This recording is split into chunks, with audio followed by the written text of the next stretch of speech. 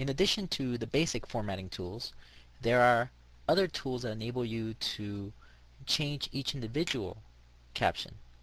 For example, if we wanted to change this particular caption to roll up, we can do that by simply right-clicking and selecting roll up to. If we wanted to change the entire project to roll up, we simply click on the top panel and it highlights the entire row, and we can select paint on, roll up, or back to pop on. We can select 4 or 5 by dragging the mouse and right clicking, or we can select mix and match, one that goes paint on, another one that goes roll up, another one that goes roll up 3 lines, so on and so forth.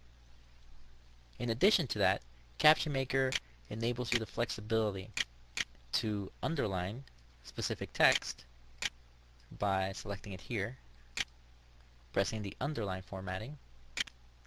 We can italicize or do both. There is no bold available in captioning format, but what we can do is we can make a specific word blink by pressing this button over here. We can change the color to any one of these for display on your TV screen as well.